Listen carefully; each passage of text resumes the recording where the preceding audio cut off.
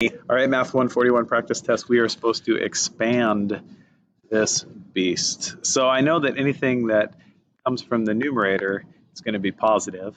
I also know that these exponents come out and become multiplication. So I'm going to do this in one step. So I have 3 log base 5 of x. That came from that x cubed. Plus, that 5 is going to come out 5 log base 5 of y.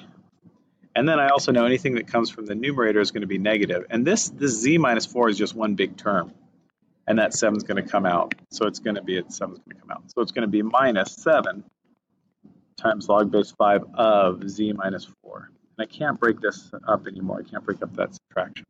So that is the expanded version right there.